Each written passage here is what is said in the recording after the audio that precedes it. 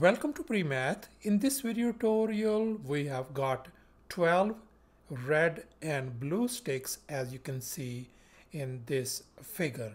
And here's a question. Can you make 3 squares using 3 moves? And here are the guidelines and the requirements. Make 3 squares of equal size. Move exactly 3 sticks around, and we are not supposed to break any sticks. You can pause the video to take your time to brainstorm.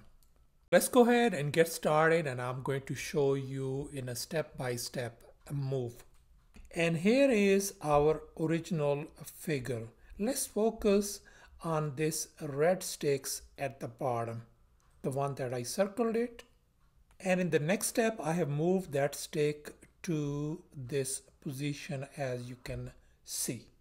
And now let's focus on this red sticks on the top as you can see. And now I have moved it to this new position over here.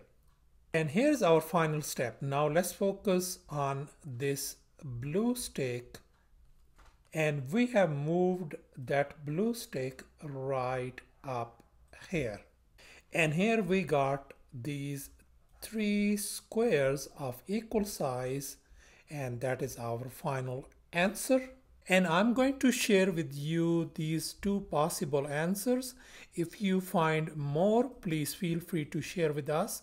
Thanks for watching, and please don't forget to subscribe to my channel for more exciting videos. Bye.